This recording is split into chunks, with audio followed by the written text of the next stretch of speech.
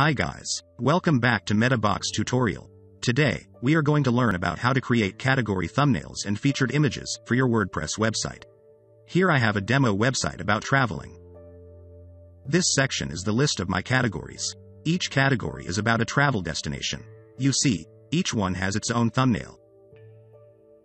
By the way, on the archive page, I also have a featured image on the top. Both of the category thumbnail and this featured image are got from the same source. Here it is. I've made two custom fields to input images for the category. Although this is an image from an external place, I still get it to be a featured image for my category. Let's find out how.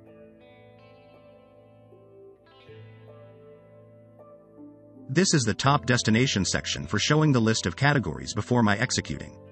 And here is the archive page. The featured image is missing as well. To have them, we need a custom field to save data of the image we want for each category. As I showed you a moment ago, that's where the Metabox plugin comes in handy. So, here I have it, the free version, which you can download from WordPress.org. The next one is Metabox AIO. It's available for those who have the developer or lifetime licenses. In case you haven't had it yet, you can get individual extensions that I'm appointing here. This is the list of extensions that are available in the Metabox AIO. Make sure you activated these ones. First, MB custom post type and custom taxonomy in case you are doing this for a custom post type instead. I'm doing with blog posts, so do not use this extension. Next, this MB term meta extension allows you to create custom fields for categories or taxonomies. MB views, to get data and display values of custom fields in the front end. In this case, the images I put in the fields. And the last one, the most wanted extension, Metabox Builder. It provides you an intuitive UI right in the admin dashboard to create fields. That's all about Metabox.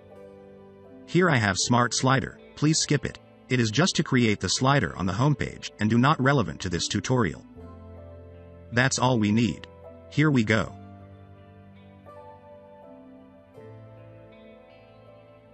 I have pre-made a field group for this tutorial. There are two custom fields here.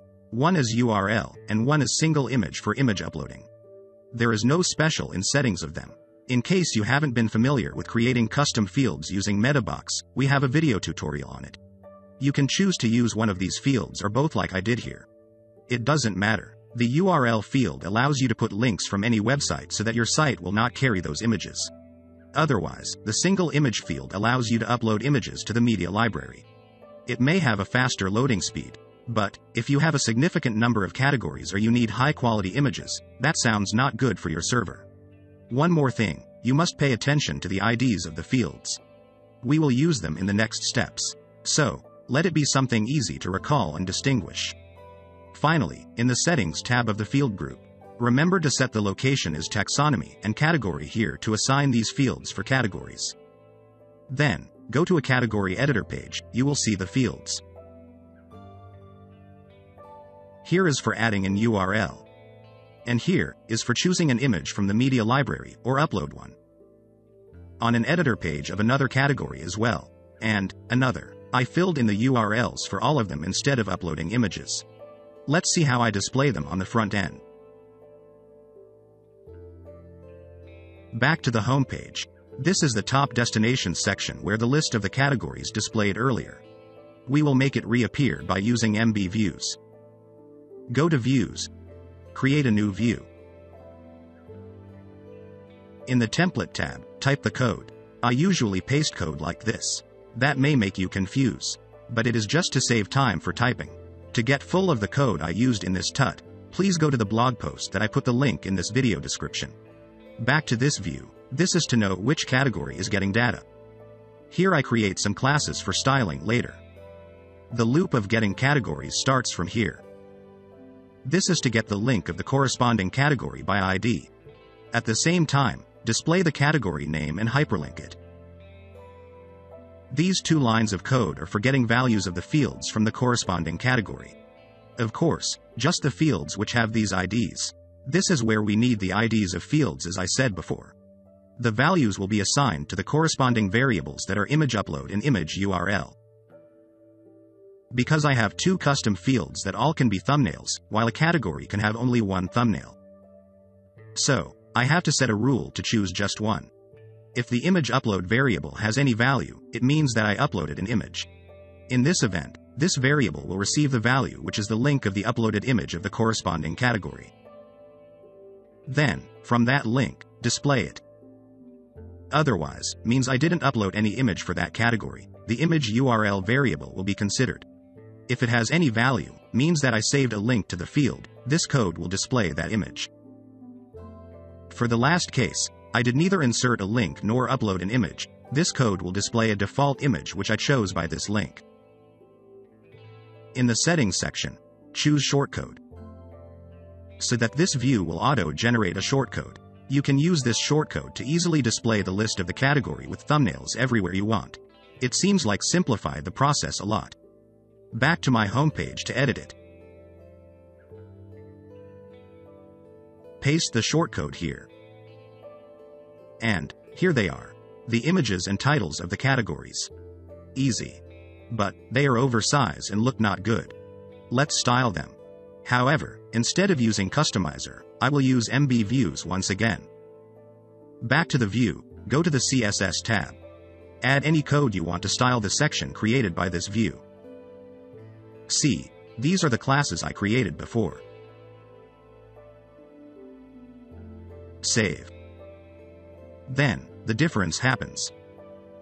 So, we have done it on the home page. Let's move on. This is an archive page. And, it's time to display the featured image here. We will touch the theme file to change the template of the archive page. So, go to the archive.php file. Each theme will have its own structure for the template, but we normally should insert code for the featured images right after the get header section in the first div tag. This line also is to know which category is displayed. For the next one, I set a new variable to receive data from the field which I use to upload an image for that category. Do the same with the last part of displaying the list of categories on the homepage. Here I have a rule. If this variable has any value, means that I uploaded an image for that category. This variable, link image, will receive the link of that image. Then, assign the value to a new variable named link image source. In the event that I haven't uploaded any image yet for that category, the link image source variable will be assigned a value that is the link I put in the URL field of that category. In both cases, this variable will have a value, no matter what I uploaded an image or insert a URL to the fields. Then, this line will display the image from its value. As you can see, I also have some classes here for styling later. Update the template, then go back to the archive page. Refresh it and we have this. Do you want to prettify this section? Okay, let's try some CSS. Go to the style.css file in the theme folder. Then, use the classes that I have created to style the featured image. I style it with a diagonal. By the way, change the style of the category title and description as well. Back to an archive page. A little bit graceful is my style. Hope you find it beautiful. Do you want to see some other categories looks? Here they are, the same template.